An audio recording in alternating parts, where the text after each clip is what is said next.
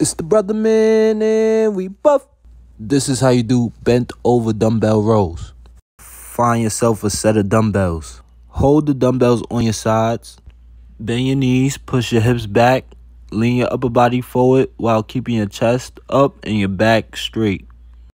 Starting with the weights at knee level, bend your arms and drive your elbows back. Bring the weights to about hip level. Pause and squeeze your back. Make sure to keep your elbows in tight. Control the weight and extend your arms back out straight. Slow on the way down and repeat the process.